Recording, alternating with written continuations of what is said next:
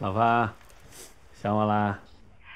老公，这周日是爸的生日，要不我们和雨晴一块儿回家给爸过生日吧？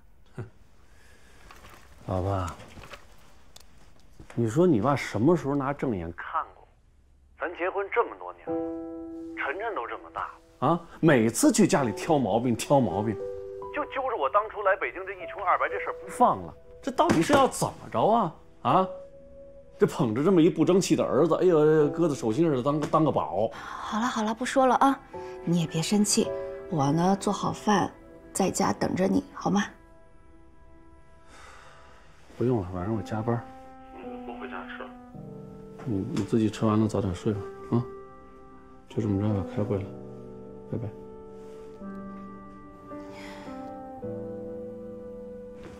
这是咱们公司小郑。你好。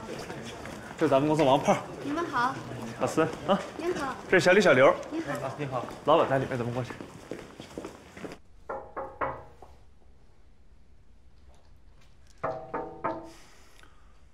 进。老大，新来的销售助理到了。陈经理好，我叫蓝俏俏，请您多多关照。不用那么客套。我觉得只看表现，不看承诺。希望你能够尽快融入。小五，给他在外面找个工位。好，我一定会认真做好您交代给我的每一件事的。谢谢陈经理。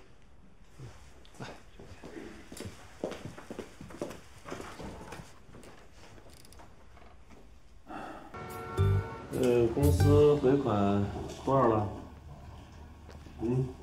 ？Q4马上就要到尾声了。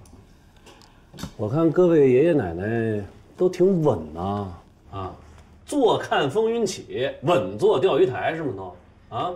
不是，老大，真不是我们稳得住。您是没见武陵那帮人是吧？他们一个个的都是酒神啊！是啊，老大，您是不知道，每次去随款都逃不过酒啊。而且啊，每次都给我们灌得人仰马翻的，最后尾款也就不了了之了。别说那些没用的，今天晚上谁跟我去？举手。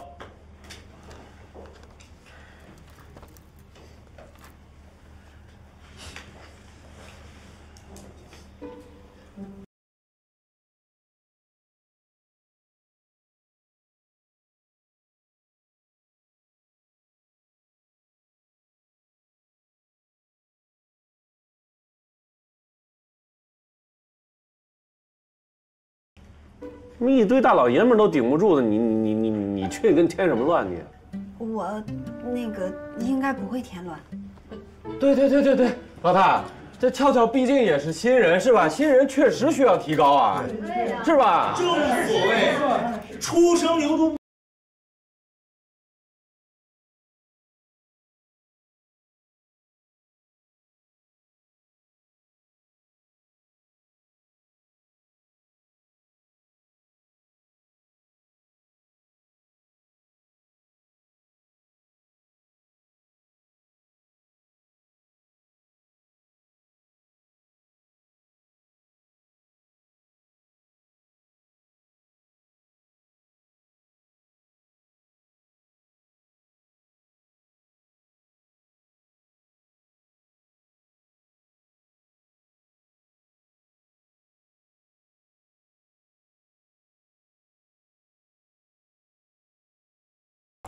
就你们这帮老爷爷指不上，确实喝不动了，老大，也换人喝吧。哎呦，张总，哎呦，陈总，你让你们还先到了，真是那老您亲自来了，真的荣幸。哎，你好啊，你好，你好。我们也没客气啊，把菜就先点了，咱们可以先入席。好啊，好。哎，王总呢？啊，这王总他临时有点事儿，他一会儿就到，咱们就先开始呗。啊，好，咱们边喝边等。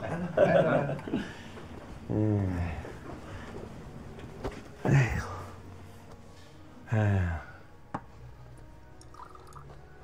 呦，陈总，啊，您这是带美女过来，太漂亮了，从天上摘下来的吧？是没发现的，不错不错。那自我介绍一下吧。各位领导，大家好，我叫蓝俏俏，是我们陈总的助理。如果有什么不周到的地方，还请各位领导多多指教。蓝俏俏，客气了，客气了。蓝俏俏，好名字啊！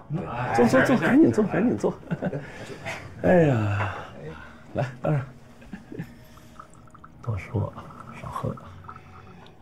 陈总，哎，悄悄话就别说了，咱们这先喝上3杯了，来，必须的啊，必须的，来，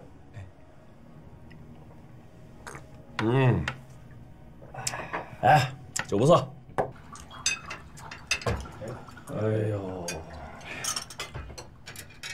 哎，陈总，哎，2瓶了。这王总什么时候到啊？我刚才刚打了电话，他说在路上，他说他马上就到，咱们再等一下，好不好？来，从国外跑来吧？我觉得也是。来，陈总啊，这回该轮到我敬您了。再喝一杯，再喝一杯。他们的都喝了是吧？那我的您不能不喝呀，对吧？李总，各位领导，要不这杯酒我敬大家吧？我是新人，好，先干为敬。哟，好，哎，哟，这美女能喝呀？哇，这巾帼不让须眉呀！质量好，业务能力强，我也喝。来，不错。陈总，我能再敬各位领导一杯酒吗？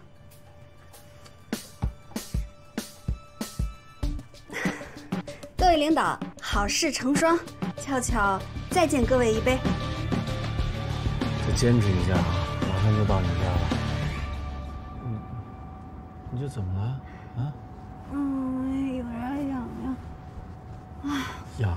那你我帮你找找。行，我帮你。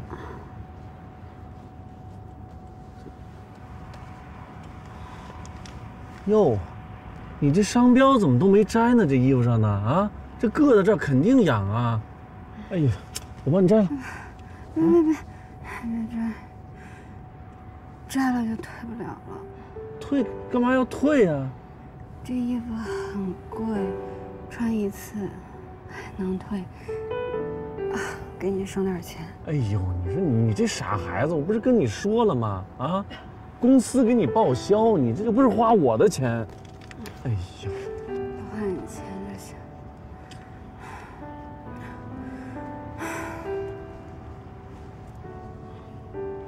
陈总，那王总来了吗？咱的钱他给了吗？这老滑头，到最后也没出现。这帮人一直在跟咱们演戏。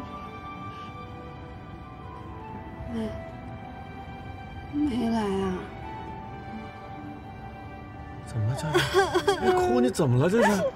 对不起，陈总，都怪我太笨了，我什么忙都没帮上。哎呀，你怎么能这么说呢？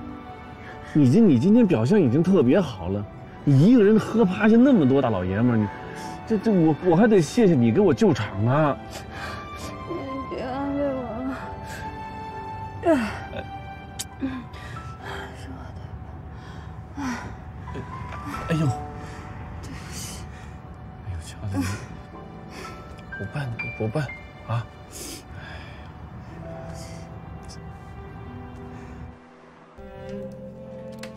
志军，今天我和雨晴去看了咱爸妈，老两口在孔雀城住的实在不习惯，我把他们接到家里来住。你下班回来的时候买点东西，欢迎他们啊。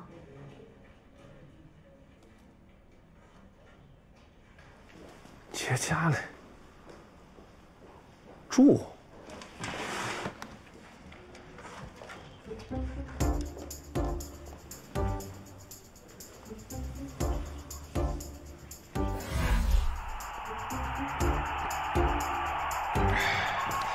都穿。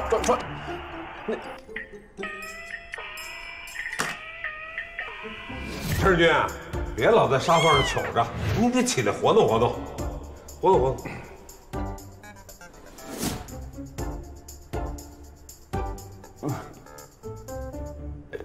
差不多了吧？这就不行了。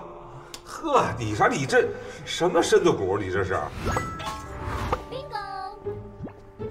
都多大了还玩游戏呀？啊！再不看书都不识字了吧？你干嘛呢？啊！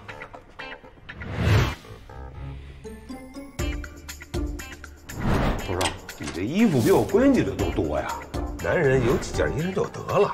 古人说得好，腹有诗书气自华，包子有肉不在纸上。你看看。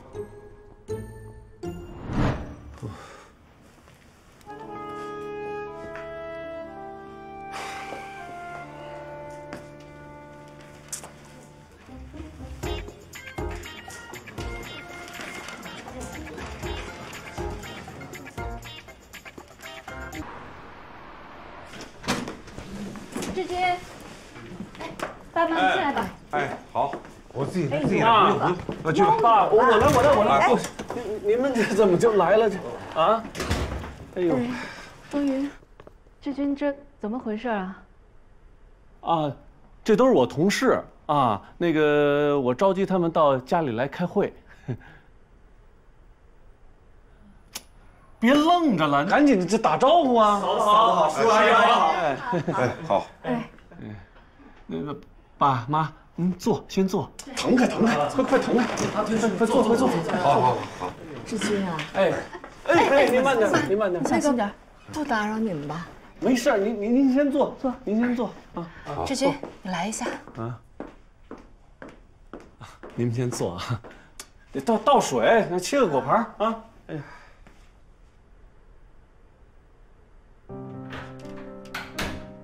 怎么回事啊？开会还带行李啊？哦，是这么着，这最近不是那个业务压力大吗？死账烂账特别多，这公司催得特别紧，没办法，我就说这么着，都跟我回家啊！接下来半个月就住这儿了，业务完不成就别走。住咱家？你疯了吧？这么多人怎么住啊？凭什么住？不是这多远，这太正常了，媳妇儿。正常啊？你想啊。人曲总当初创业的时候，18罗汉那就住到一间屋子里啊，吃喝拉撒睡都在一块儿，哎，这样员工才能觉得你把他们放在心上，这叫什么呀？这叫团队凝聚力。陈志军，你的事业我当然支持，可是你为什么不提前告诉我一声呢？我把爸妈接过来，又遇到现在这样的事情，你让我怎么办？把他们赶走？卓越，你要这么说，那我还得跟你说道呢。你想把爸妈接过来住这事儿，你怎么不提前知会我一声？你要说了的话，我也不可能这么安排呀。大哥，我都给你发微信了。是吗？是吗？哟，哎呦，我这么忙的什么似的，我就完全没看见。你说，哎呀，行了，这是现在怎么办？哎呀，这事闹的，媳妇儿。这事可能真得你支持我了。你想啊，现在工作没开展呢，什么业绩也没完成，这就让人走了，这叫什么呀？这叫朝发夕至啊，朝令夕改，是不是？那我的威信何在呀？对不对啊？而且，这要是让曲总知道了，他现在正在气头上呢。我还憋一肚子气呢。哎呦，媳妇儿，我求求你，你帮忙好吗？劝爸爸。你是不是要拿什么东西啊？陈经理安排我睡上。哦，好。好。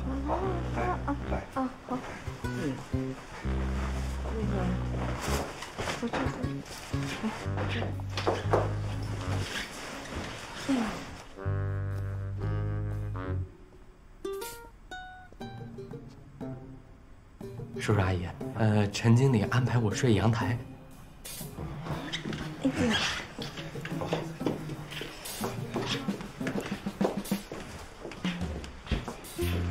在这坐会儿不行。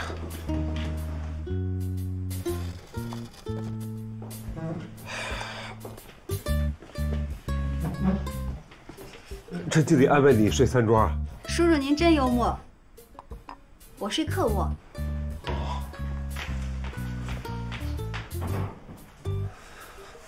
咱们就不应该来，压根儿就没咱们在的地方。哎，多云不知道，也许正好，和他们公司的活动碰到一起了。等等多云出来看他怎么说吧。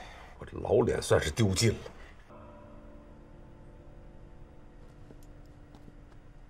志军多云，以后两口子的事儿互相商量。甭说那些没用的，我们不会给闺女添麻烦。刘二姐，走。别，爸，咱们商量。多磨叽什么呀？走啊！爸，走。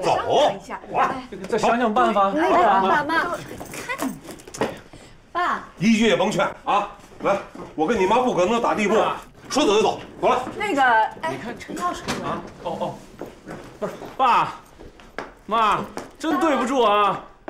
哎呦，你真是你是，哎呦，爸，我来吧。不用，我来。爸妈，我没有想到会是这样，我保证半个月以后就过来接你们。多云啊，你爸刚才说话你也别往心里去，这不正好赶上碰巧了。俗话说得好啊，亲的不是借的，还是得靠儿子，女婿指望不上啊。爸，你这么一说，我心里更难受了。不说了，咱什么都不说了。爸有地方去啊，回家。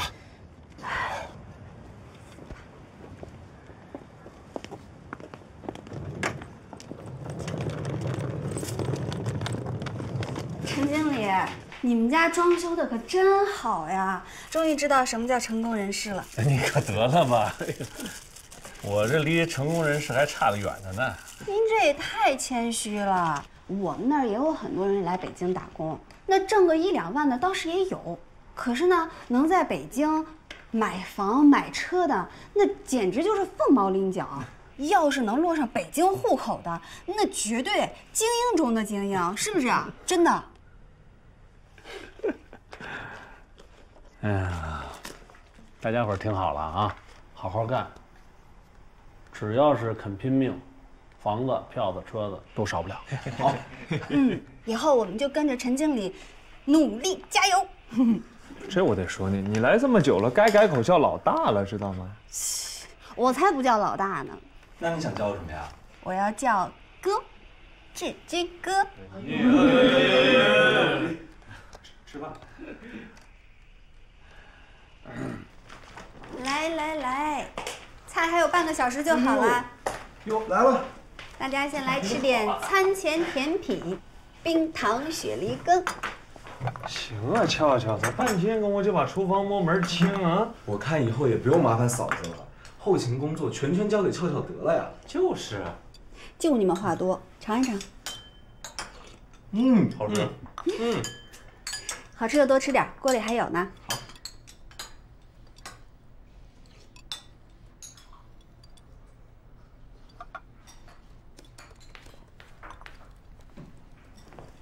志军哥，你也尝一下。哎，清热败火。嘿，哎呀，行。哎呀，哎，等一下。等一下。啊？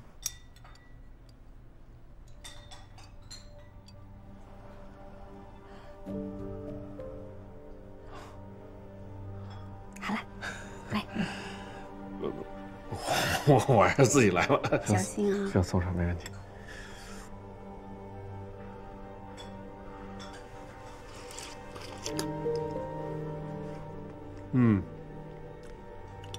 可以。这个，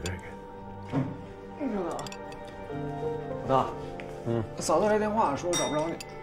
啊？哎。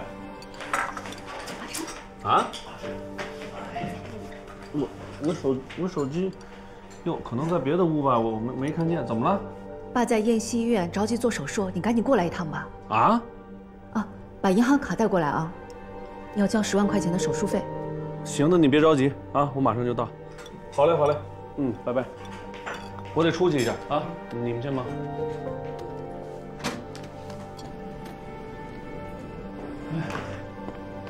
志军，你可来了。妈，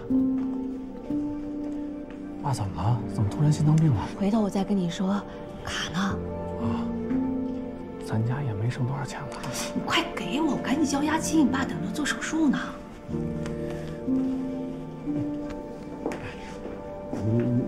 晴那儿还有多少？爸是雨晴一个人的吗？爸做手术我们一分不出，你好意思啊？哎呀，我不是那意思。那你什么意思啊？如果不是你心血来潮，在家搞什么团建，爸妈也不会走，爸也不会出事儿。我告诉你啊，陈志军，爸真是有个三长两短，我跟你没完。志军啊，那个，志军啊，你先把押金垫上，等我回家取了钱还你。哎呦，妈，瞧您说的，这钱我们出，这是我们做儿女应该做的，我卡都带来了。冬云，赶紧去交押金吧。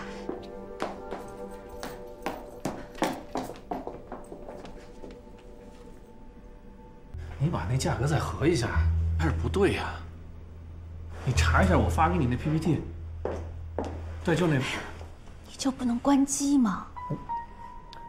我这工作上的事儿，你我不在，这还不得远程遥控一下？这多少个电话了，听着心烦。发微信。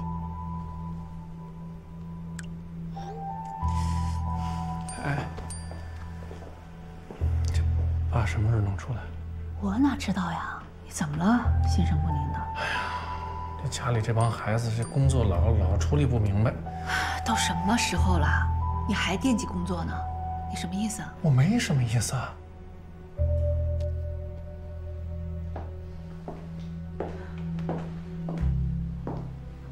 志军啊，哎，你回去吧。我不走，我就发个微信。没关系的，你忙你的，我们这儿不是好几个人呢吗？也不用都在这儿啊。姐夫，你回去吧，工作重要啊。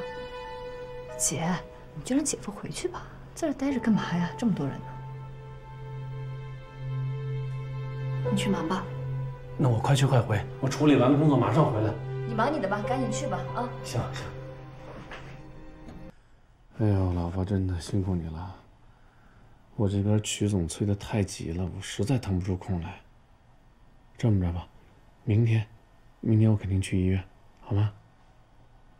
哎，你也早点休息啊。拜。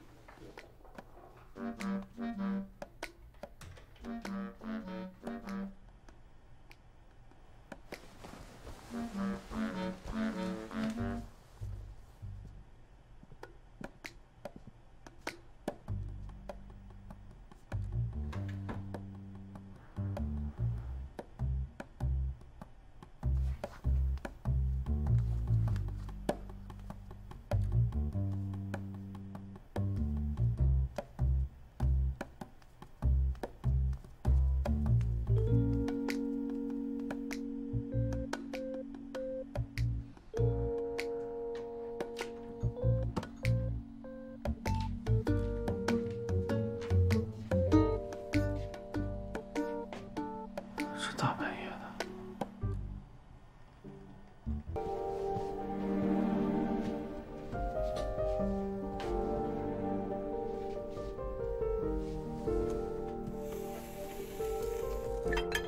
哇！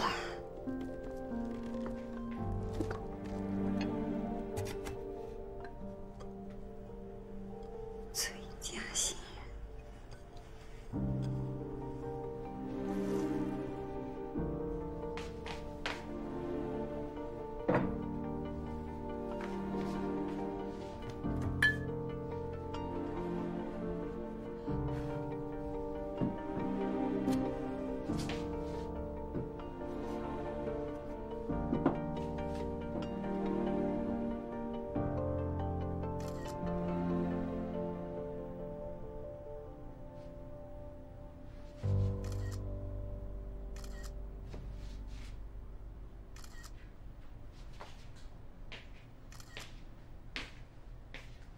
嘛呢？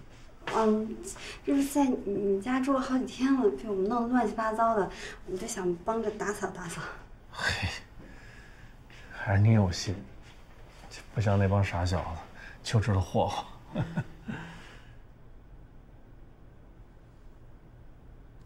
不，这是怎么回事啊？啊，这个我看它在角落里头都落灰了，所以我就想拿出来擦一擦，然后给摆在这儿了。我是第一次见有人能得那么多奖杯，真的太壮观了。所以我刚才没忍住，我自拍了2张合影，不介意吧？来，不介意，没事，你拍你的，拍。不是，你拍他干嘛呀？我有一个这么厉害的老板，我当然要发朋友圈，好好显摆显摆。哎呦，这有什么好显摆的？这必须得显摆呀！我以前就听说过很多您的传说。啊？我说什么了？您是06年进的公司，短短1年之内就创下了800万的销售金额，个人销售总额占了公司总销售额的1/10。2016年的时候，公司进军华南市场，您主动去开荒，2年之内销售总额达到2600万，创下了公司的销售神话。哇，这真的好厉害啊！能在您的团队，我都觉得跟做梦似的呀。嗨，主要是当时公司平台给的好，然后就是那时候机遇也多，再加上我个人稍微那么努力了一点。果然，越有本事的人越谦虚。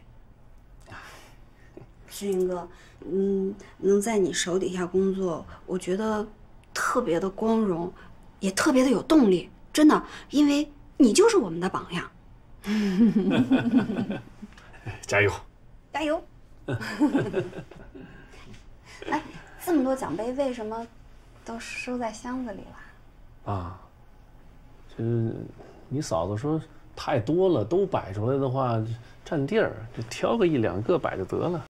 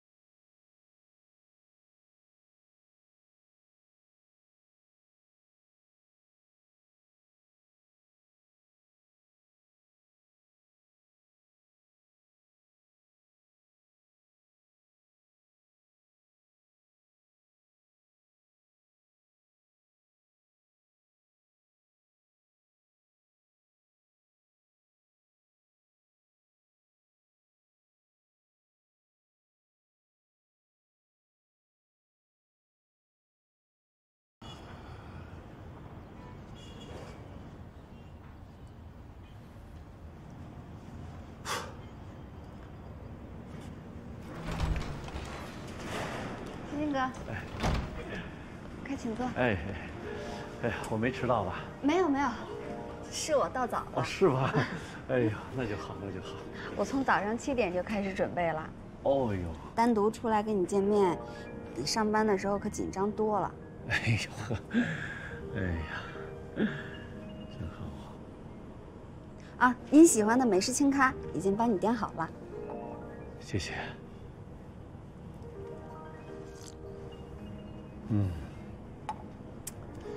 小兰，那你约我出来，这是有什么事儿啊？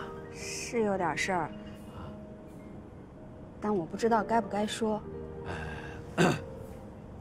是这样，小兰，在工作中呢，我是你领导；在生活中，你管我叫声哥。那妹妹，不管你有什么困难，跟哥说啊，哥替你解决。嗯。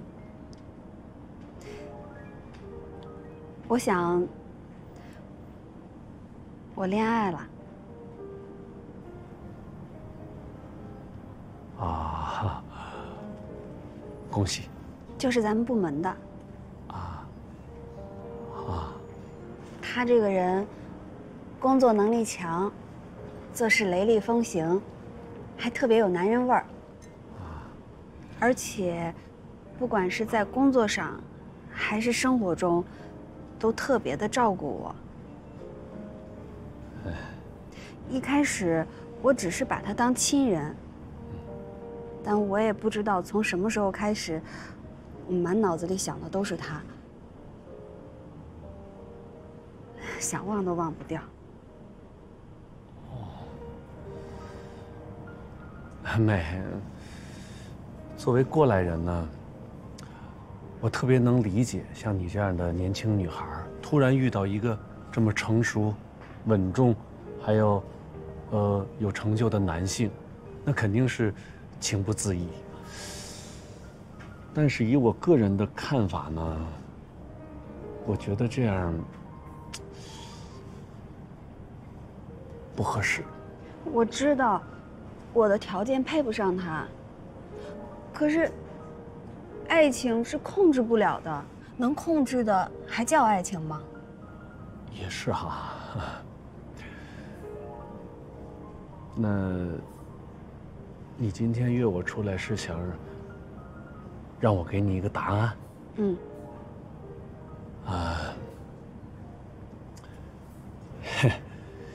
其实我也是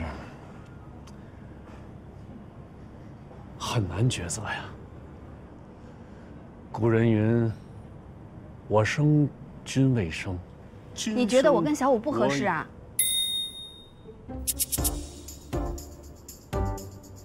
小五。小五。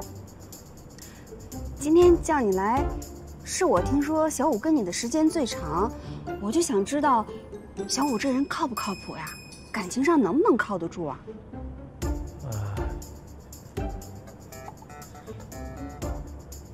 小五啊。你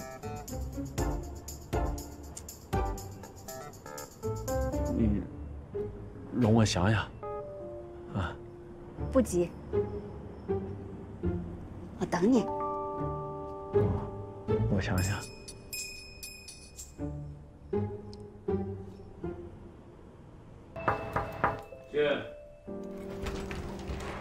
志军哥，合同法务部已经重新修改过了，请您签字。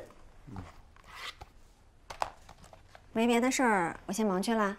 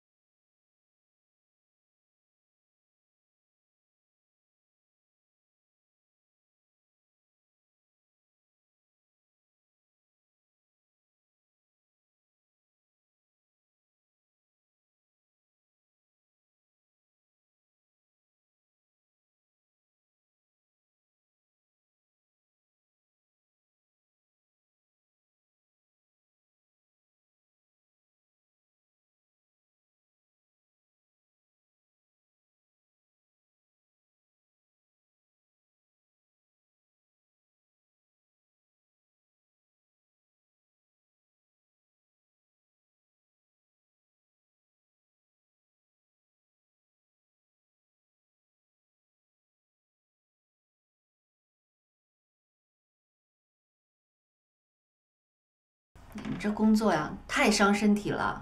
你先睡吧，啊，我一会儿就过去。你饿不饿呀？要不要煮碗面条给你吃？不用，睡吧。那行，那我先睡了啊。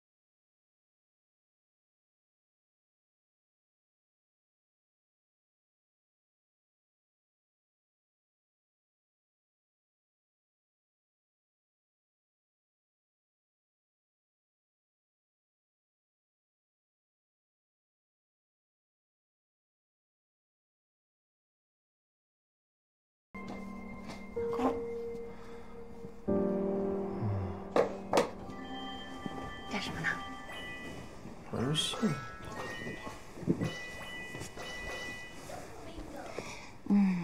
老公。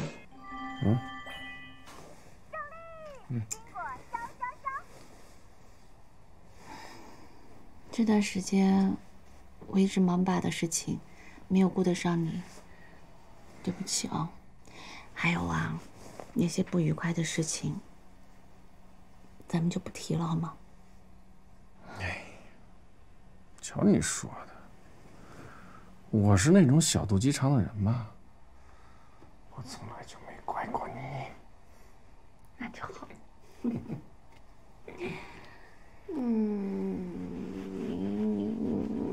你那么长时间了，你应该自觉了吧？这对，是这样。最近公司又出了好多新的这个销售计划，一茬接一茬，跟割韭菜似的。我是满脑门子官司。这样，你先睡，让我一个人烦恼。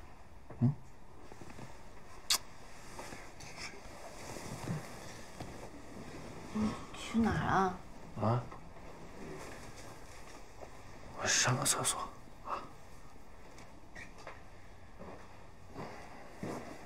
哎，你怎么回事啊？平时比谁都积极。我马上回来。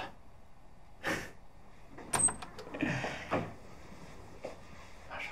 讨厌。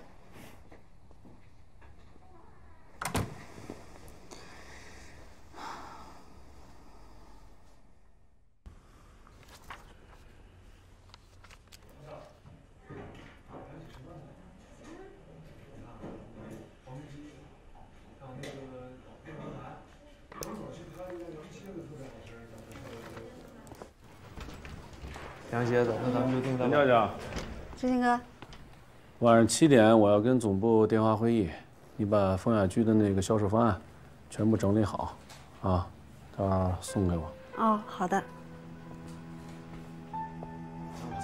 拜拜。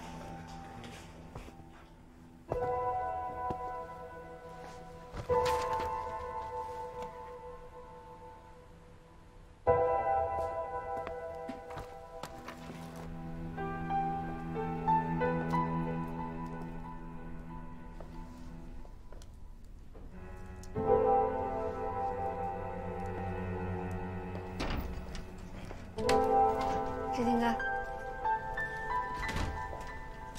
还有别的事儿吗？没别的事儿，我能下班了吗？小五在外面等你呢。啊，没有，我加班，他先回去了。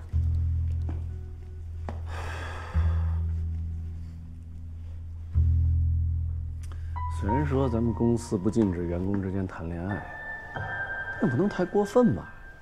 你说你们当着那么多人的面，你们打情骂俏，你把公司当什么地方了？对不起，志军哥，我以后一定注意。我还有哪儿做的不好，您告诉我，我一定改，我一定尽全力达到您的要求。走吧，志军哥再见。你等等。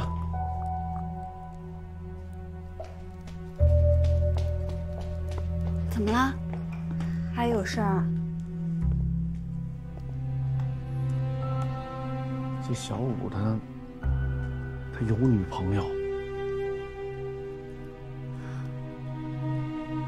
我知道。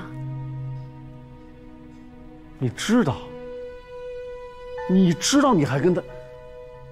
你怎么想的呀？你一大姑娘家，你说你图什么呀？您消消气，我。啊？要不咱们先去吃饭吧，等您吃饱了再教训我。说说吧，到底怎么回事？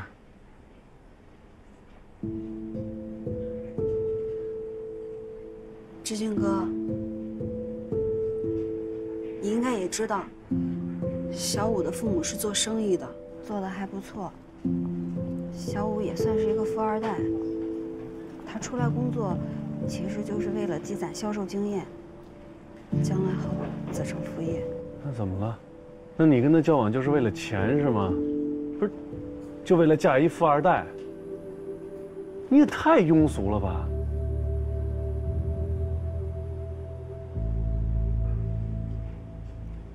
不是我，当然可以说我庸俗。像我这种人，连生存都解决不了，何谈活得高雅？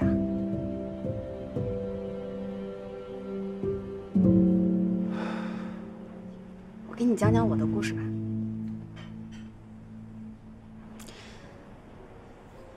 我妈妈去世的早，我从小是跟奶奶一起长大的。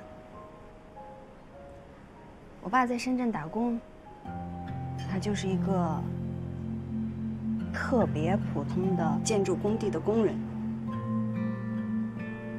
每年我只有在春节的时候才可以见到他。后来，我爸就攒钱买了2部手机，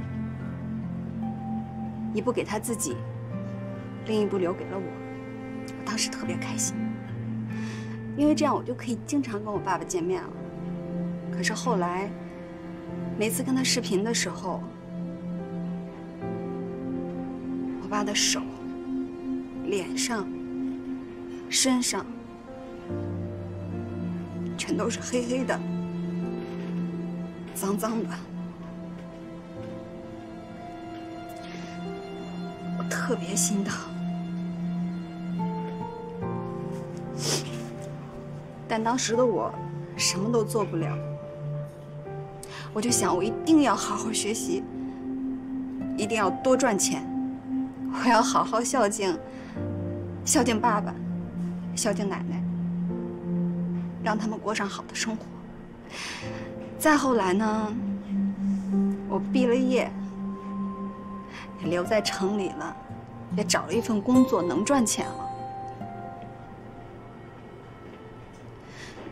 可是没想到。怎么了？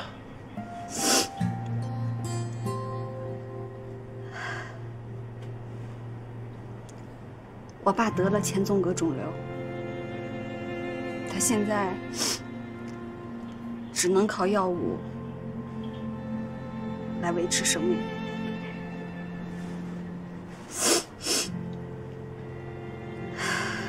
我挣的所有的钱，也是为了维持他的医药费，但这还远远不够。你说你遇到这么大的事儿，你怎么不说呀？你跟我说呀！你再怎么着，你也不能出卖自己，是不是啊？志军哥，我真的打心眼里尊敬你，仰慕你。不想让你看我的笑话，可我真的没办法。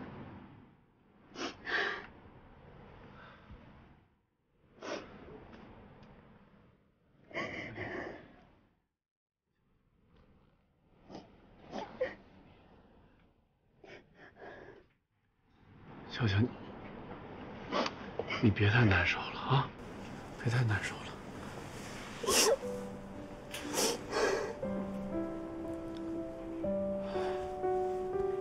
别难受了，跟哥说这种事儿，知道吗？啊，你听我的，你跟小五分了吧，啊？不行，我一个人根本承担不了我爸的医药费，我不能放弃我爸。不放弃，不放弃。肯定不能让你放弃。这么着，钱我来想办法。那怎么行呢？就这么定了。你只管给你爸爸找最好的医院、最好的医生，医疗费我来解决。不行，真的太贵了。听我说，这些钱可能对你来说是太贵了。但对我来说，也许就没什么。你尽管跟哥说需要多少。该交第5期费用了。多少？10万。不多，不多，不多，合理。我来解决。放心，放心。燕儿，稍绷用膳啊，稍绷。干嘛神神秘秘的？哎，这什么啊？游泳衣啊？你疯了吧？你给我买泳衣干嘛呀？我平时不游泳的。你之前不游泳，并不代表你以后不游啊。什么意思啊？哎，这么着，我那大学同学，那好哥们儿大红，记得吗？啊，他呀刚开一家泰国餐厅。怎么了？看呢，你看，是不是？他在泰国，他在曼谷这正进那个进原材料呢。他是这么着，他呀要找合伙人，这不就联系到我了吗？我一想，这倒是个好事儿啊。所以你想，如果说这事儿成了的话，那你就是半个老板娘啊！你将来不得经常去泰国啊？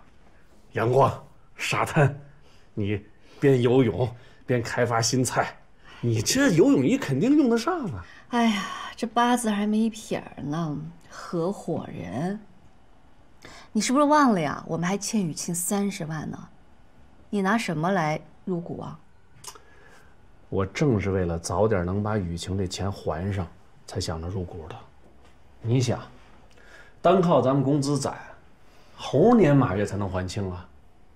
我算了算啊，如果这家餐厅它正常营业，这利润够的话啊，不出半年，连本带息，雨晴这钱绝对还上。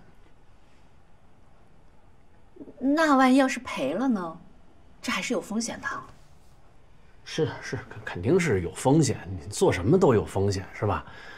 所以说前一段呢，我就实地考察了一下，不仅他们这家饭馆，周边2、3家，一到饭点儿，那人流量大了去了啊，都是等座的。所以说呢，客流没有问题，而且说现在人那都爱吃泰国菜，大厨又是直接从泰国直接请过来的啊，所以赔的这种几率极低。你这么一说吧，我还真有点动心了啊！早点把雨晴的钱还了呀！就是嘛，你瞧瞧你这，只想着你妹，这不关心老公我关心你，我怎么我知道你一个人养家不容易，老公你放心啊，你做什么我都支持。我把我攒的6万块钱全给你。才6万呢，不够啊？人家这一入股都几十万的，而且人说了，10万以下不带着玩儿。10万啊？行，你给我一些时间，我凑齐10万一定给你。得嘞，咱家能不能发家致富，都看老婆你了啊！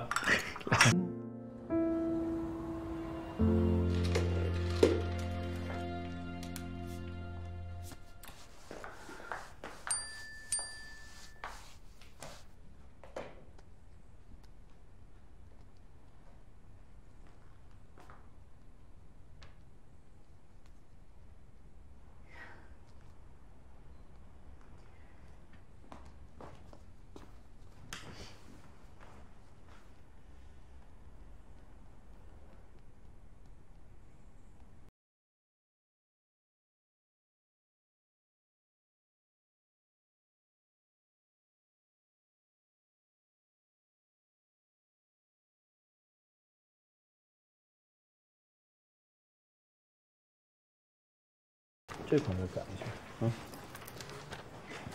乔乔，来。嗯。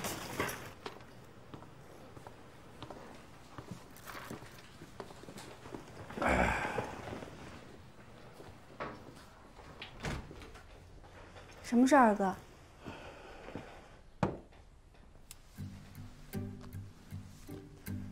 这里面有10万块钱，拿着，给你爸看病用。不行不行，我不能要你的钱。再说了，我爸的病是场持久战。心意我领了，我会再另想办法的。你听我说，既然你管我叫声哥，那这事儿我就管定了。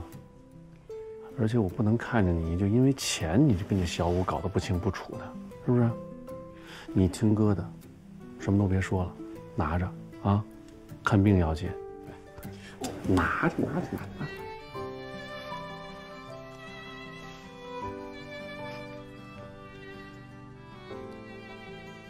谢谢你啊，志军哥，对我真的是太好了。你这么有本事，还这么善良，没想到天底下真的有这么完美的男人。嗨，完美谈不上。谢谢。忙去吧。那揣好啊。那我去忙了。去吧。密码我微信发你。谢谢。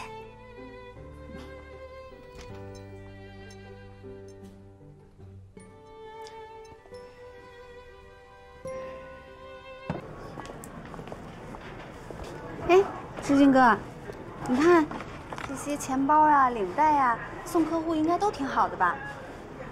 不错。我觉得这条挺适合你的。英气十足，很帅气。越来越有品位了啊！跟你在一起时间久了，耳濡目染嘛。哎，笑笑，哎，你这包背多久了？有一段时间了，怎么了？都掉皮儿了。啊？哦，网上买的，质量可能。行吧，待会儿去那边那店啊，我给你买一新的送你。啊？这儿的东西都特别贵。这对我来说都是小钱儿。再说了，你这出去办事，代表的是公司形象，知道吗？啊，听我的。谢谢哥。清凤妈，吃好了吗？还合您胃口？哈哈，尝尝鲜吧。那既然都吃好了，咱们就回家吧。啊，行啊，好，好。您好，请问是哪位买单？哦，那个，别急，坐下。这个陈志军你知道吧？我是他岳父。陈志军，不知道。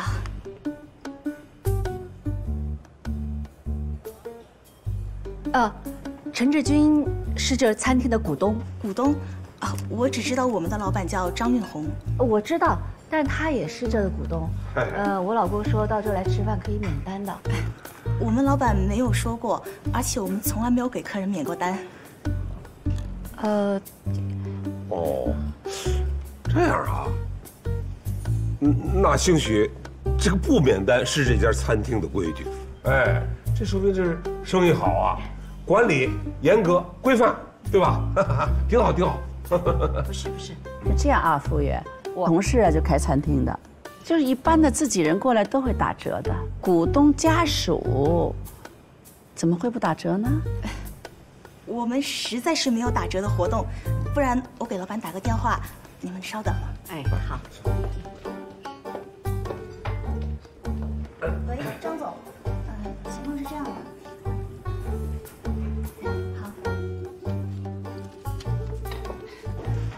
不好意思，久等了。我们老板说了，可以打8折。哦。哎呦喂，听见没有？股东都只能打8折，这说明这餐厅管理的严格规范。哎，挺好，挺好，咱别坏了这规矩啊。行，那我先去买单哈，你们先坐一会儿。好，你坐一会儿。这边请。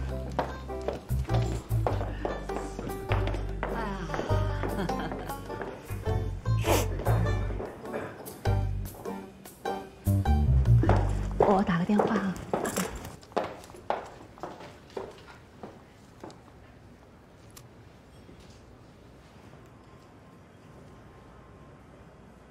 喂，大红啊，我是多云啊，是这样的，那个志军呢，他说他跟你合伙开了个餐厅，他到底有没有投啊？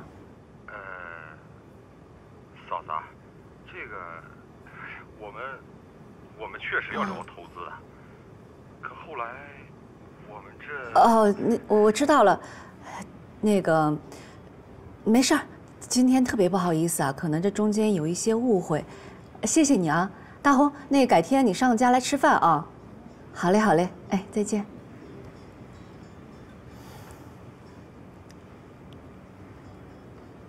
爸妈，单已经买好了，咱们走吧。好好，谢谢多爷，不客气。哎，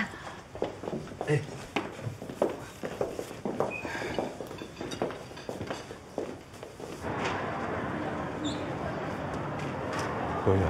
这今天到底怎么回事啊？我哪知道呀？我回去我好问问他。我挺喜欢你的清风的。我老公呢，他就是比较直，你别往心里去，人还是挺好的。谢谢。你别光拿着呀，背上看看。哎呦，哎，真不错。我跟你说，这款式啊，回头你们家陈志，哎，这大小跟你都特配。哎，这个颜色好看。那不是陈志军吗？就是太贵了，都过5位数了。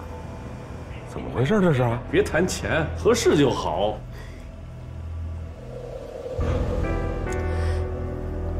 哎呦，走什么走？来，进去。你跟我来。嗨，你这是闹的。陈志军。干嘛呢，在这儿？这么巧，那个你们也逛街啊？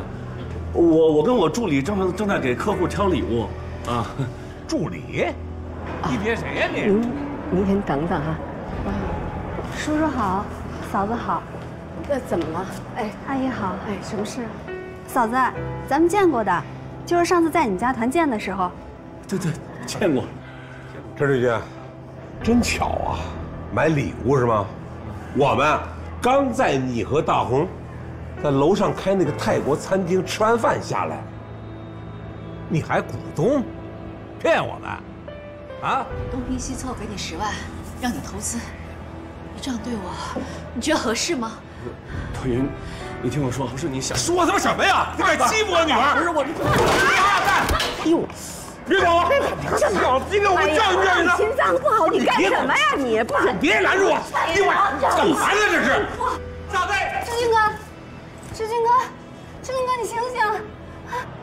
喂，120吗？啊，你们来一下奈雪。对，有个渣男被打了。我原来欺负你啊！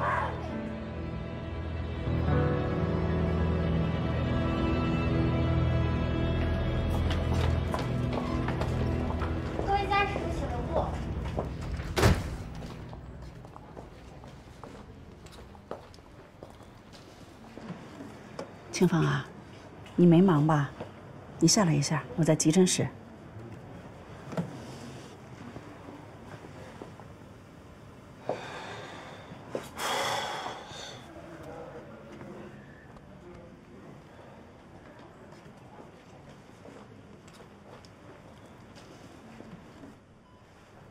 叫什么名字啊？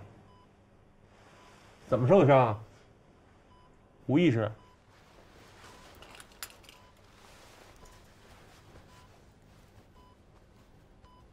关叔叔，刘阿姨，姐。哟，徐大夫您来了。怎么回事啊？徐大夫，我女婿陈志军伤了，您能进去帮我们看看吗？好，刘阿姨您别着急啊，进去看看。哎。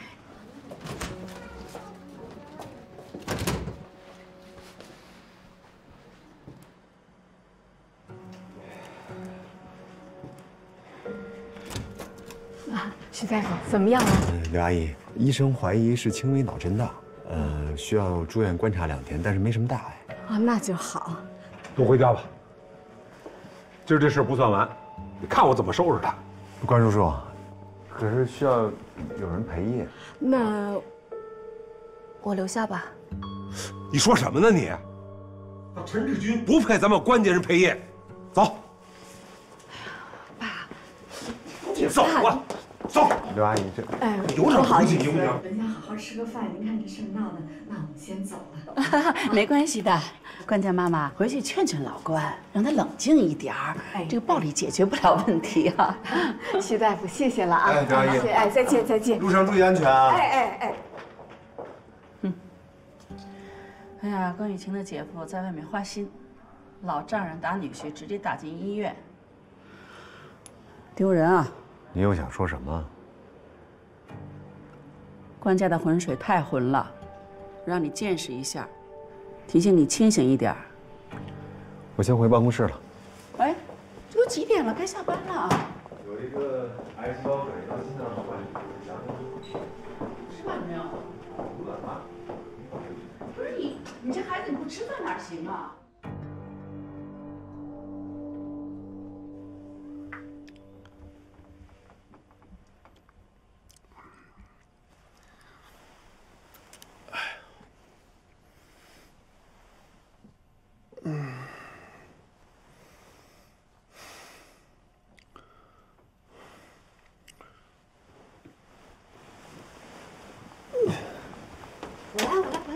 别动！哎呦，你醒了啊！不是，慢点。没事。哎，好，靠在这儿。哎，行吗？行。哎呀，你总算是醒了，吓死我了！来，哎，谢谢。没事。哥，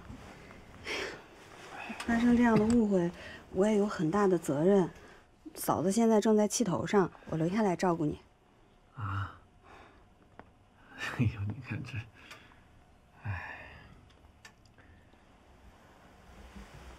哎呀，这把我打成这样，说走就走了，连句话都没留下。你说我在他们家这么多年，当牛做马的，你说我没有一句，结果没事儿，还有我呢。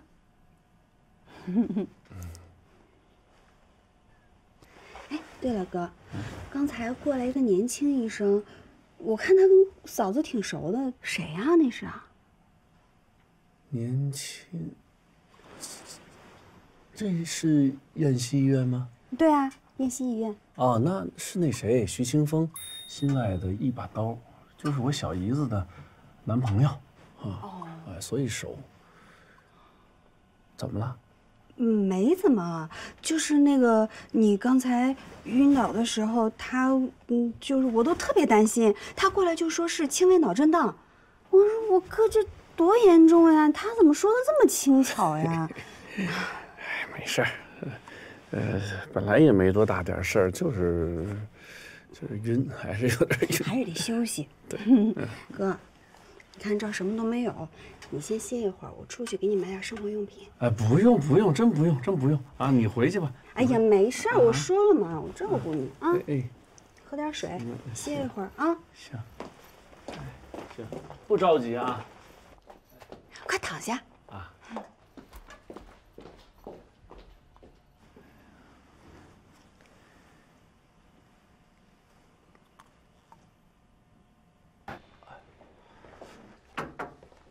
姐夫，刚我们去问过医生了，说你可能还得要静养几天。啊，谢谢雨晴，我好多了。行了，雨晴，你跟你姐上外边等我一会儿，我跟她聊两句。爸，好好说话。我知道。爸，你心脏不好，别动气哈。啊。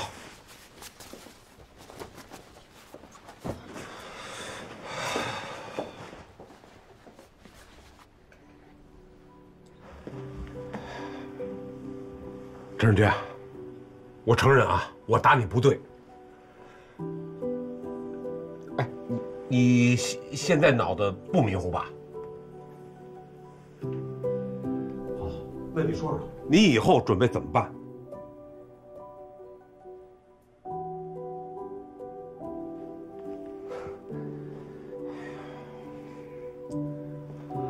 当年我就不看好你，对不对？我闺女条件多好啊，人长得漂亮，学历又高，工作能力还强，她想找个什么样的没有啊？嫁给你就已经是吃了大亏了。你呢？你现在刚刚做出一丁点成绩来，就跟你们单位那个小姑娘不清不楚的你还有良心吗你？你对得起我闺女吗你？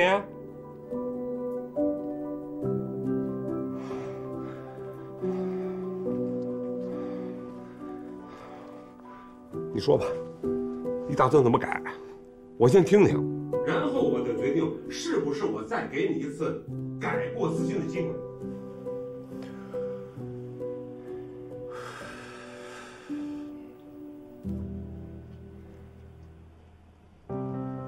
我想好了，你说。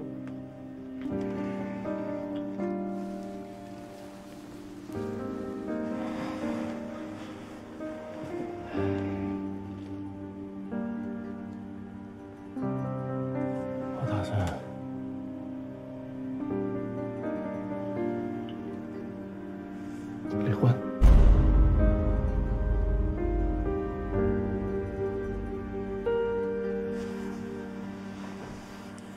你说什么？我说离婚。啊，既然您把话挑明了，那咱就直说。您昨天打我，肯定不是因为那点事儿。您说的没错，打从我跟多云交往，您就看不上，觉得我配不上多云。是，我是从小地方来的，学历不高，家境也不好。那我找多云，那叫高攀。那多云嫁给我，那叫下家。那按您说的话，那城里那么多好小伙子排着队想娶多云，怎么就找了你这么个人了？您心里那叫一个不痛快。您跟关振雷在背后从来不叫我大爷，只管我叫程老大，没错吧？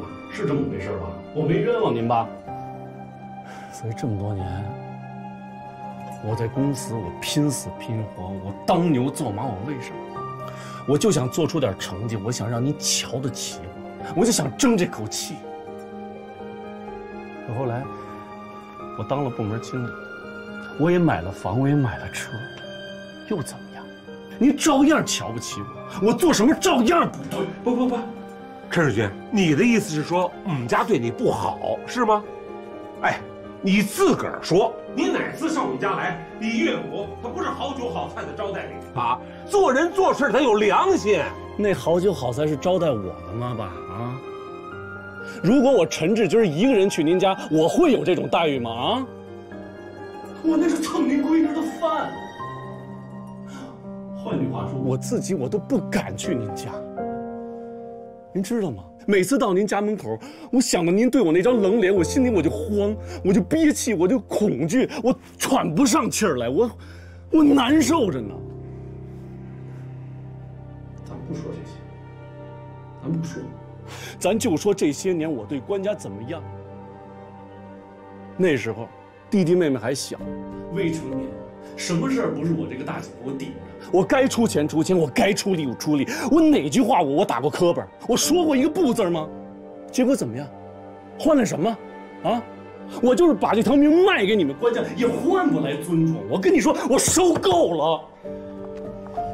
哎，姐夫，你刚说的话我们在外面都听得一清二楚。先不说我们家对你怎么样，我爸对你什么态度，就说这些年我姐为了你，为了你们这个家任劳任怨的，你还想怎么样呀？这不是你出轨的理由吧？为这个家啊？为哪个家？为我们家还是为他娘家？你自己问他，一星期至少有5天回娘家，对不对？过年过节，但凡我们单位发点福利，发那购物卡还没进我兜呢，直接就奔娘家去了，是不是？我没冤枉你吧？就是平时发点卫生纸都往娘家送。德这物事这些东西咱不说，应该的孝敬老人家可以，但精神上呢，德云，我每次想跟你交交心，咱说点贴心话，10句有8句是你爸妈的，还有2句剩你弟弟那儿，是不是？我轮你1句了吗？我是你丈夫，你当我是谁呀？啊，我空气吗？我在这个家我还有一丁点地位吗？我跟你说，我太难受了，我根本受不了我。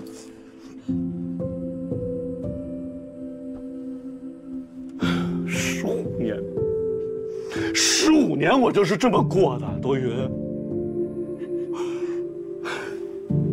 我承认，当初咱俩在一起是有感情、有爱的，否则咱俩不可能走在一起。但是咱怎么走到今天呢？为什么会这样？我寒心，我知道吗？我活得不像一个男人，我没有自尊，我不像一个丈夫，不像一个女婿，不像一个活生生的人，你知道吗？什么都别说了，我不想再做这个舔狗，毫无尊严的舔狗，不当了。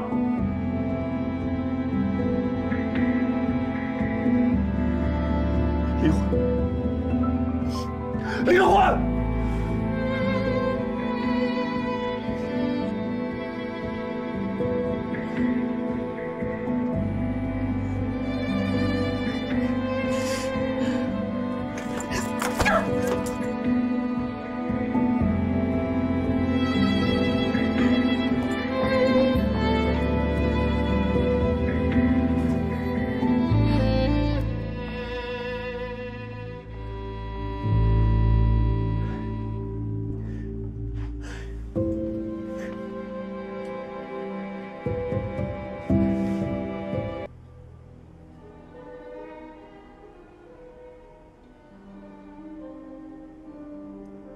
志军哥，你刚出院，不用回家休息吗？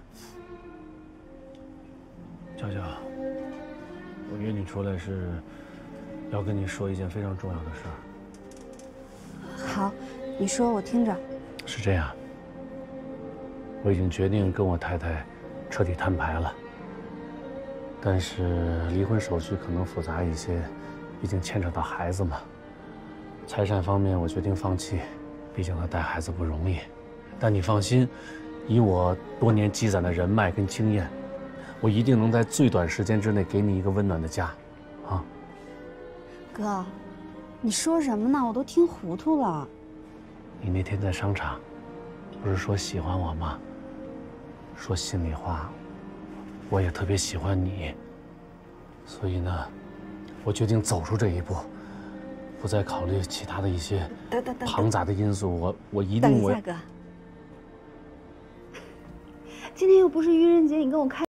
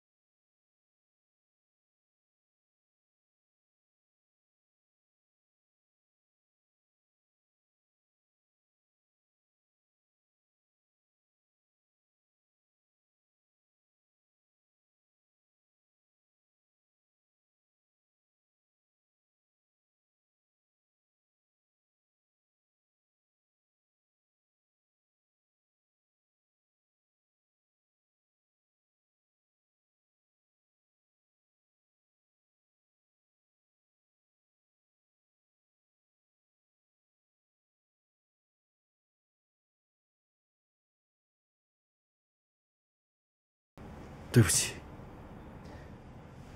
我求你们原谅我。哎呀，志军，你这是干什么呀？坐吧。别妈，我不配坐。你们今天能让我站在这儿，已经是太给我面子了。爸，我这次真的是摔的脑震荡，摔得稀里糊涂的。我回来想了很久，我怎么在医院里说出那么多混蛋话呢？那简直是疯话呀！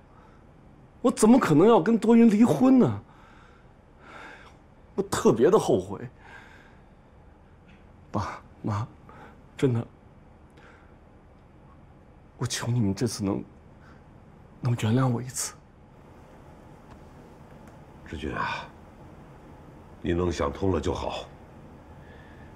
你们的晨晨毕竟已经这么大了，你们就是不为自己考虑，你也得为孩子多想一想，对不对？对，您说的对。既然能知错就改，那我们也不会一棒子打死。哎呦，爸，太谢谢您了，妈，太谢谢您了，谢谢您，谢谢。那，妈，那多云呢？多云，志军来了，我跟你爸出去一下啊，你们俩。好。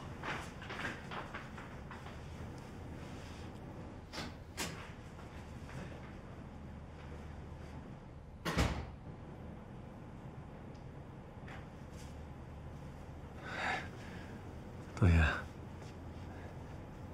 哦，我特意给你买的抹茶蛋糕，你最爱吃的那一款。要不你先吃点，吃点咱再聊。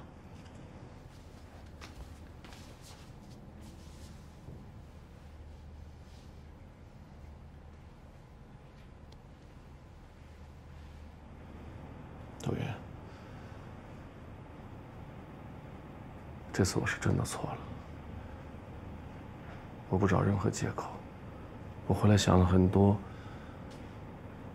我在医院说的那些都是气话。我打心眼里不想跟你离婚，真的不想。你能原谅我吗？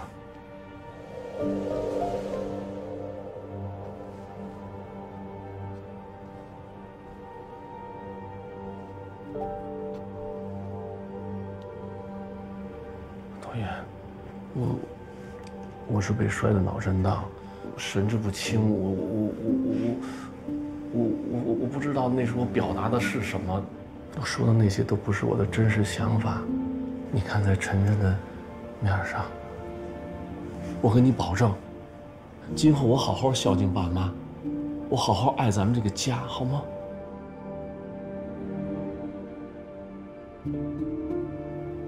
陈志军，我们分手吧。你说什么？我是说，我们离婚吧。你别闹啊，多云。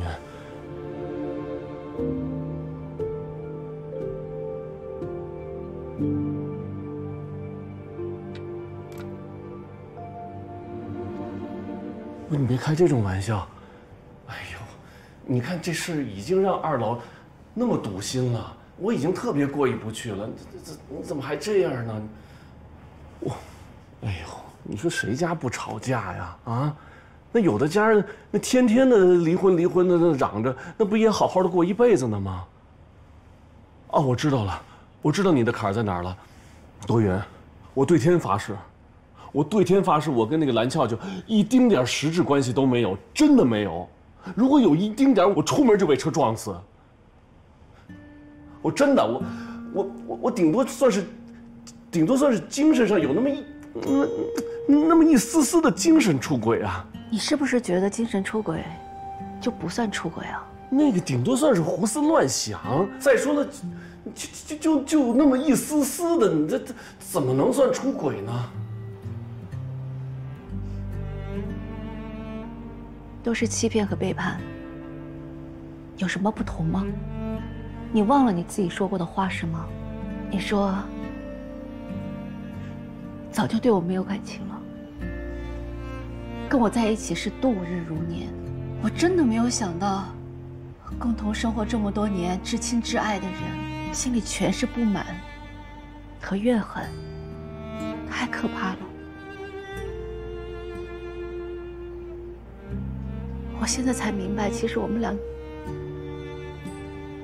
俩之间早就没有真实的感情了。你觉得这种婚姻还能继续吗？你走吧。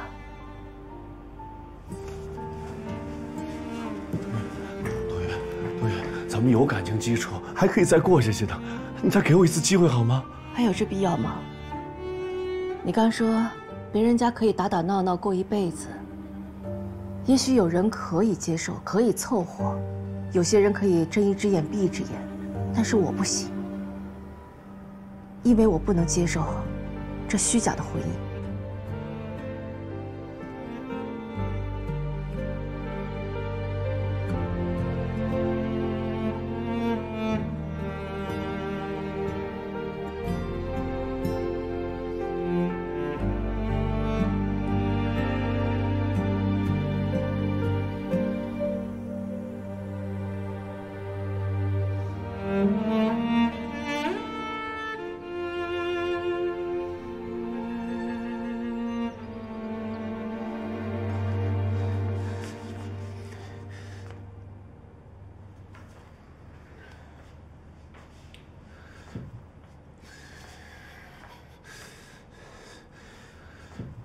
多远？既然陈志军已经回心转意了，你就应该给人一次重新开始的机会，是不是？咱退一万步说，你也得为自己考虑考虑啊！真要离了婚，你靠什么生活呀？爸，我就是为了自己考虑，我才决定离婚的。你这说的什么话呀？这是？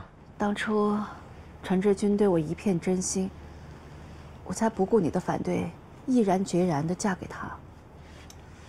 现在，他既然对我已经没有感情了，我也可以毅然决然地跟他离开。没有爱，没有温度，还算个家吗？人生短短几十年，我不愿意将就着过。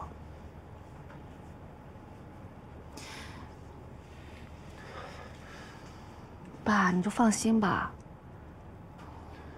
我已经想好了。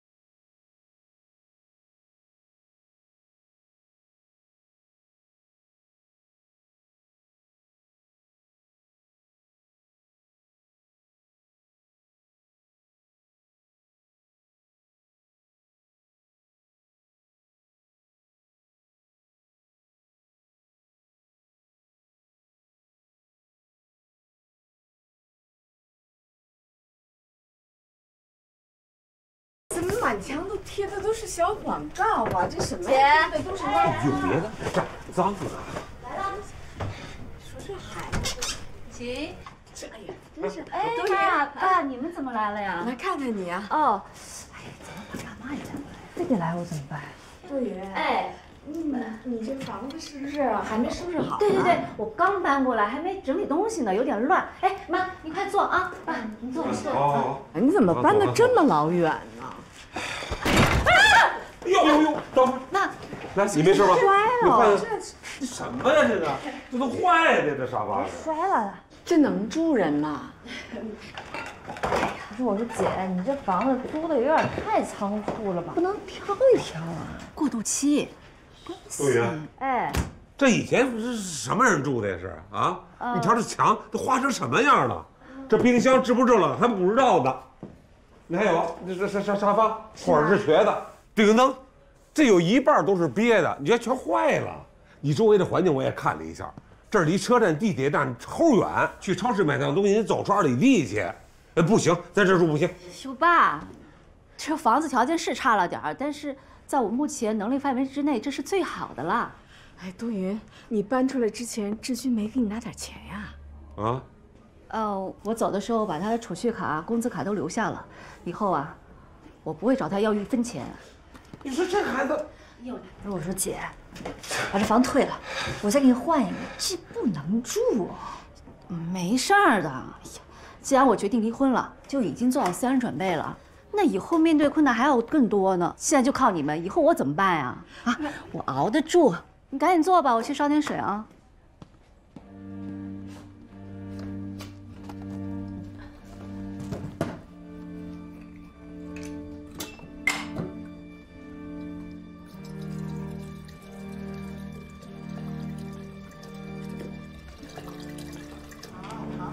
知道，王总，再见。哎，志勤哥回来啦，陈经理回来啦。老大，你终于出院了！哎呦，我们几个都快想死你了。没什么，就住了几天院，继续工作，一会儿开会。哎，得嘞，得嘞。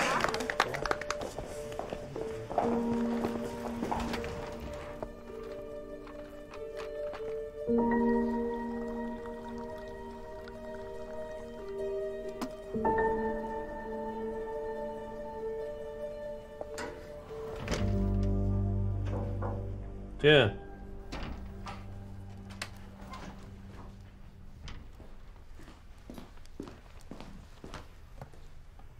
志军哥，身体好点了吗？我本来想去家里看你的，但我怕嫂子不高兴。你有什么事儿？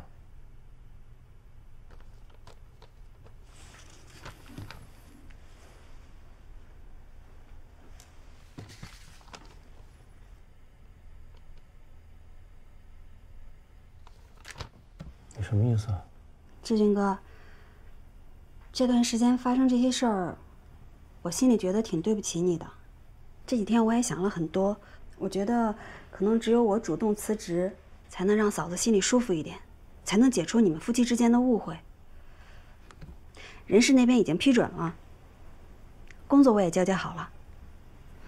志军哥，谢谢你这段时间对我的关照，从你身上我也学到了很多。谢谢。你等等，这么突然就辞职，肯定是找了下家了。打算去哪儿啊？王总想让我做他的助理，薪水是现在的2倍。我同意了。王总，黄涛，就是那个大半夜你，就是那个大半夜我在 KTV 堵他的那个王总王涛。我挺感谢他的，不但不计前嫌，还愿意聘请我。当然，我更应该感谢你。别，千万别，我担当不起。那麻烦我问一下，那10万块钱啊，在我最困难的时候，你不但关照我，还送了我爸一笔医疗费。对，送？我哪句话说送了？我那是借，好不好？有借条吗？没借条，可不就是送吗？再说了，你不也说过吗？这点钱在你身上不是事儿。谢谢。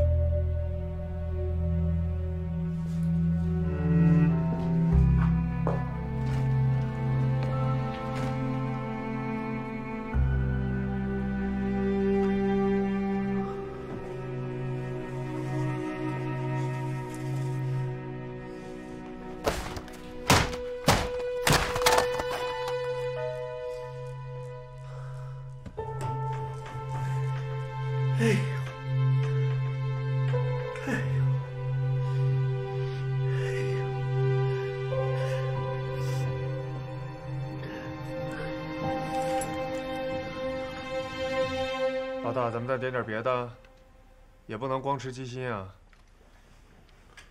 就吃这个，全吃了，吃哪儿补哪儿，我缺心眼儿的。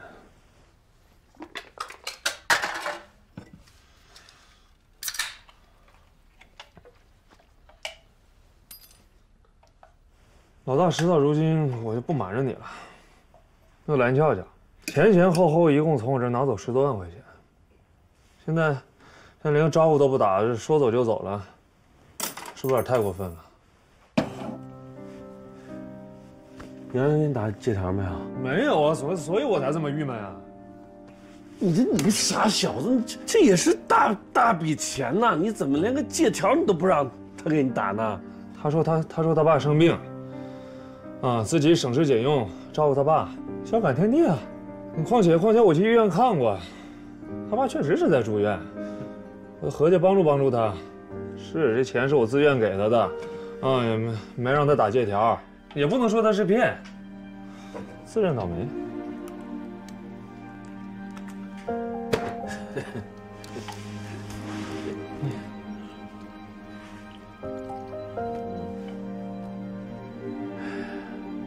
吃吧，补吧。嗯，缺心眼儿啊。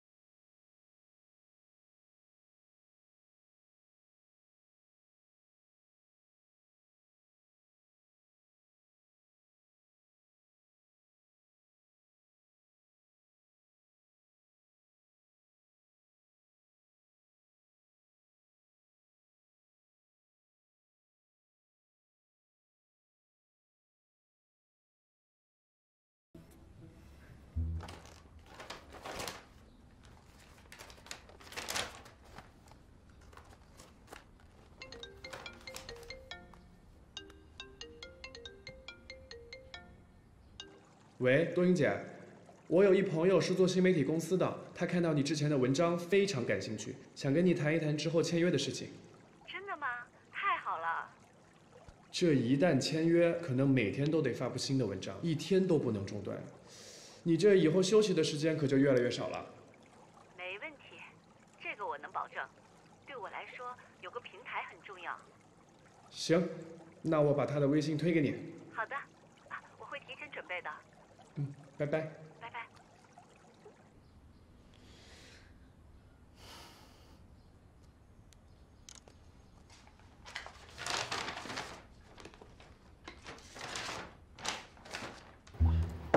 进来，江总，好消息，周总那单子拿下了，明天就能签约。是吗？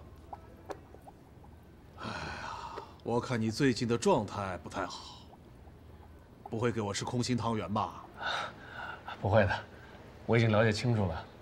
周总他们公司今年有新的战略计划，咱们公司的资质是最符合条件的，而且这个合同一签就是5年，每年保底3000万。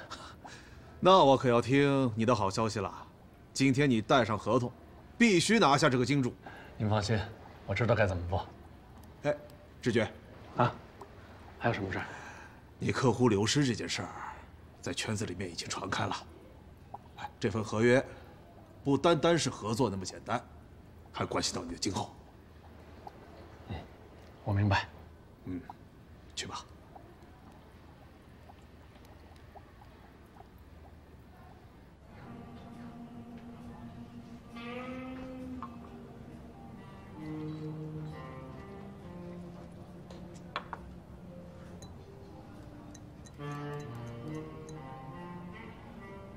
哎呀，哎呦，周总，久点了。还没有，是我来早了。好，谢谢。哎呀，哎，您坐。好，谢谢。哎呦，哎呀，哎，我给您点的咖啡啊，刚上。合同呢已经照您的意思都修改过了，啊，您过下目，如果没什么异议的话，今天咱们就把这事儿定下来。不急，先喝点咖啡。啊，对，喝咖啡。周总，您要是有什么需要调整的，您尽管说，我们肯定配合。志军啊，你做事儿呢，我是一向放心的。但是这个项目，要不咱就算了吧？啊？哎，周总，您可千万别开这种玩笑。这项目咱们都对了2个多月了，是吧？那个每条细节咱挨条捋的，法务、财务咱都对过了，您不能说算就算了呀。那你先别着急啊。我都能理解啊，你为这个项目确实付出了不少心血。是。但是呢，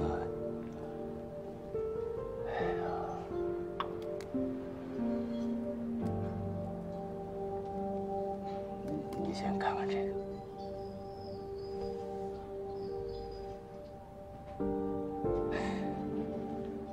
这位是？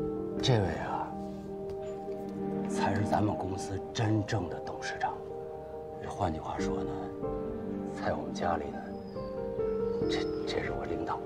哦，贵夫人。哎呦，而且呢，我只是个总经理，这董事长他不同意，我也没招。那我就更奇怪了，周总，这个项目一直是咱俩对接的，这贵夫人怎么就不同意了呢？哎呦，我这太太呀，也不知道从哪儿听说的你那些风言风语那事儿，然后就认定你就是个渣男了，并且非常严肃地跟我说，渣男是心狠手辣、冷血无情。特此在家里就跟我说，他的生意绝不跟渣男合作，所以这个项目就给毙了。周总，周哥，你说你是了解我的，是不是？你这是个误会，是吧？您得替我向贵夫人解释啊。我这怎么跟你解释啊？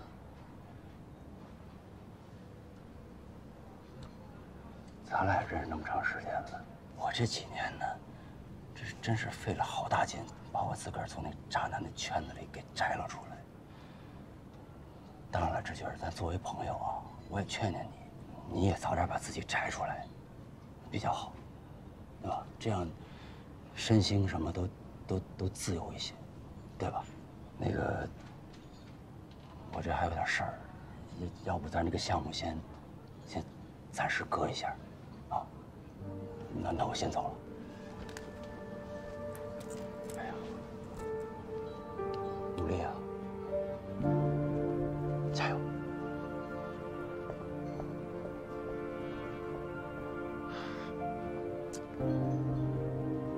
哎呦！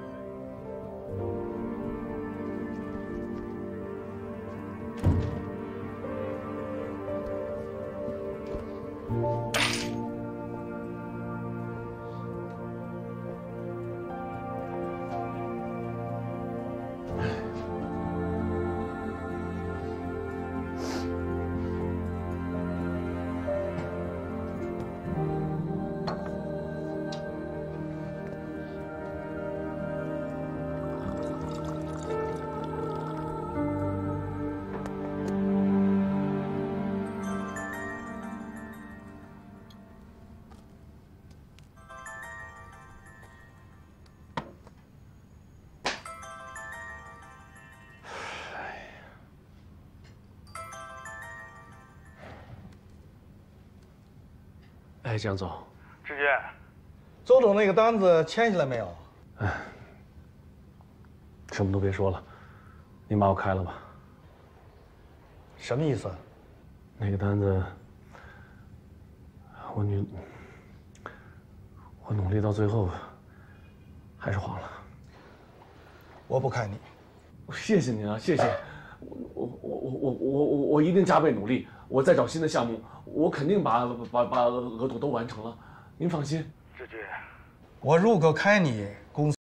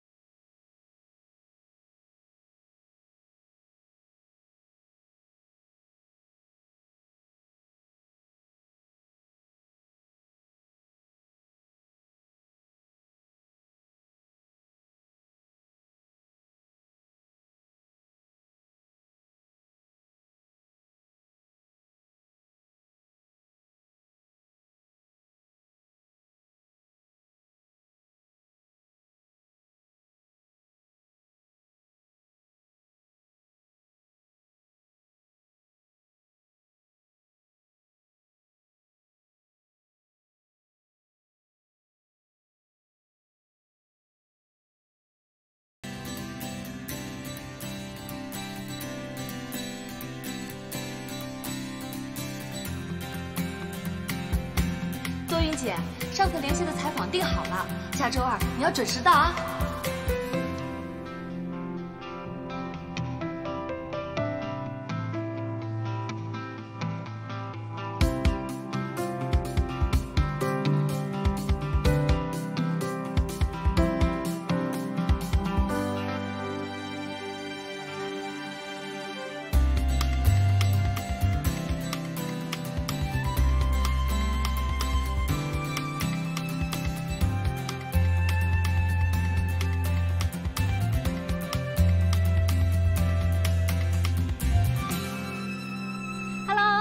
手机前的小伙伴们，你们好！又到了我们下午茶的时间。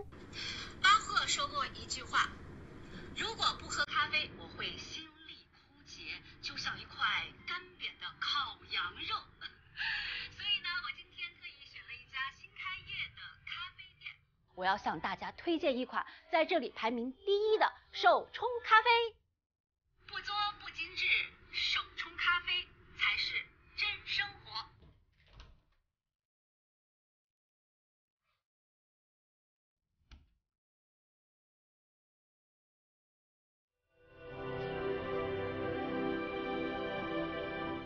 看抖音呢，老大。啊。哎呀，看看吧，解解闷儿。哎呀，饭来了。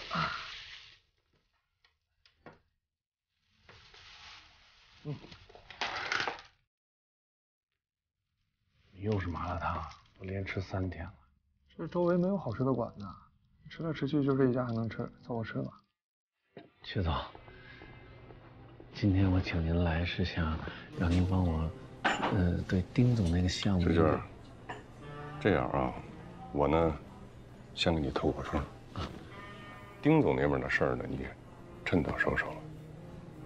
你那个单子他们已经签给了龙庆公司了。可我……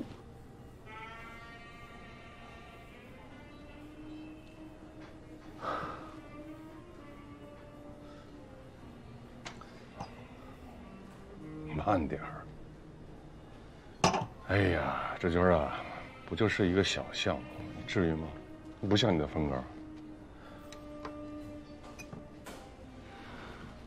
志军啊，这人在江湖上混的名誉啊，是一个男人最重要的名片。如果把它弄丢了，以后的路就不好走了。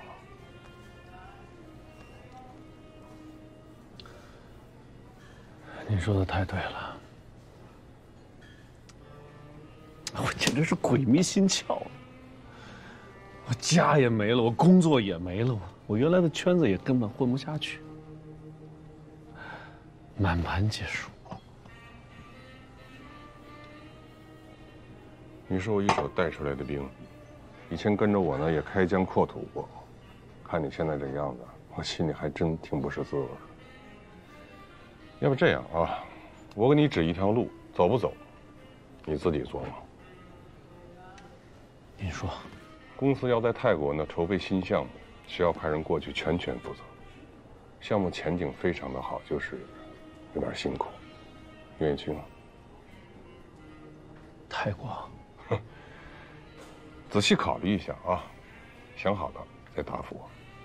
不过呢，树挪死，人挪活，你在这儿失去的啊，你换一片天地，或许可以重新来。我不考虑了，我答应。